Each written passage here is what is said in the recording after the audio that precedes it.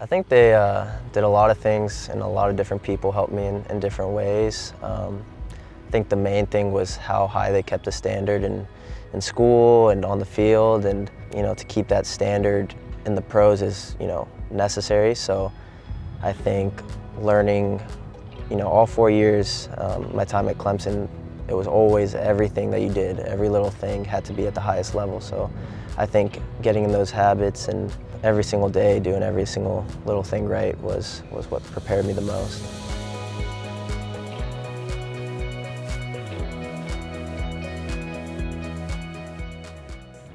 For me, there was no MLS back then. I grew up in Seneca. I saw the 1987 National Championship and I wanted to play there. Like you, I was able to play with some quality players, and I felt like the school on the field and off the field prepared me. Clemson got me ready. Perfect, yeah. It's a good place to do it. Yeah. Did you choose Clemson based off of the opportunity to prepare you to be a pro? Yeah, I think that was definitely part of it. One, Clemson was close to home, and I grew up going to Clemson Soccer camps, and it's funny, I have a picture with Coach Noonan in his first year coaching, and I'm like this tall, I'm like 10 years old, and I guess that's when it all started. It's a good place to learn and develop, so it was definitely probably the biggest reason why I went in school as well. So yeah. But yeah. Charlie, I'm definitely a bit older than you. Like Slightly. Slightly. I think I could still run with you for maybe about 10 yards. We're both left-footed. I played left midfield in college and forward. Back then, Clemson, like it is now, was a powerhouse.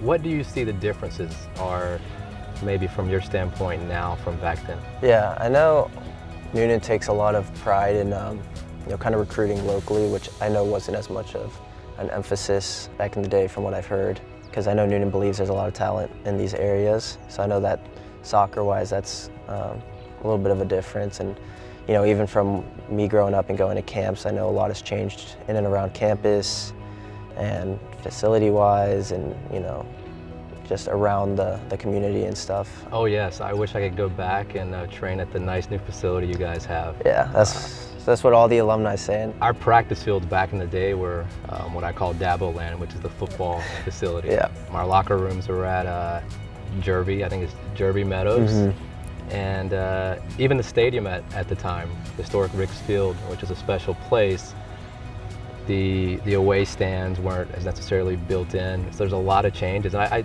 I think the changes are great, and you can see, from my opinion, by the national championship, by also the players that are being produced there.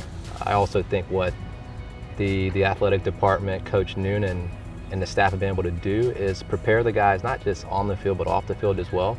And to be honest, when I was at Clemson, I needed a lot of that.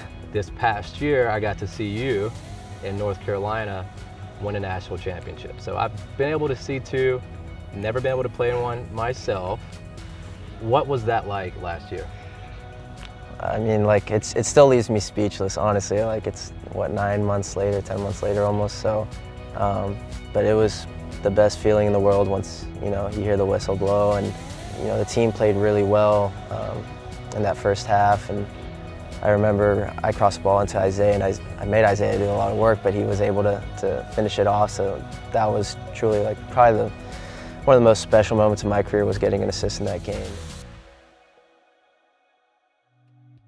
I think one of the biggest things for me with the transition from Clemson to the pros was handling the pressure of, now I am playing for my livelihood, my job.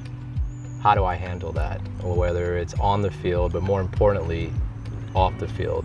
What was the biggest difference or transition or thing that you've had to really concentrate on to continue to enjoy playing and be the player you are? Yeah, I think one, that's a big part of it. I mean, you come into a locker room where you're 22 years old and you're just straight out of college, but then there's, 30-some-year-old guy with 2 kids, and he needs this job and stuff, so he, maybe isn't necessarily the friendliest guy on the field to you and stuff. So I think noticing that and how you handle that is one thing, and then also just the speed of play, I think, is probably a little, or not a little bit, it's a lot higher than it is in college. And I think first day in preseason I could tell that, and I think that's something I'm still adjusting to, you know, months into my first season as a pro. So I think that's something that I'm going to continue to keep trying to get better at, and you know, it's a big difference from the college game, and it's a big jump, but I think that's something I'm still trying to adjust to and working hard at it. I mean, I think so far here and what I've seen and heard, like the adjustment you've made has been great. Thank you, I appreciate that. I think one of the advantages of playing at Clemson is no matter where you go in the country, there's always a fan base that is behind you. Mm-hmm. When they see the Paul, they see the orange, you get a Go Tigers.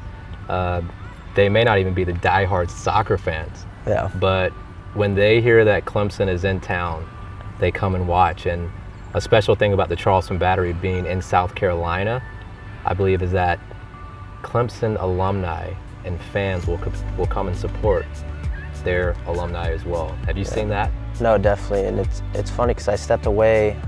You know, I got drafted to Austin, and obviously Austin's a little bit further, so I would still get the occasional fan that said something after games and stuff like that, but it wasn't as much of an emphasis in Austin, Texas. And then now that I've come back into South Carolina and I'm in Charleston now, it's every single game. It's people coming up and talking about Clemson, and it's awesome because it brings back many memories, and it's just you see how much of a community, tight-knit community that Clemson had, and there's fans all throughout the state, and like you said, all throughout the country. But it feels good to be back in South Carolina and have all these fans behind me, and I'm seeing it firsthand at games and through social media and all that. It's special, and you know, it's the reason why Clemson will always have a special place in my heart for sure.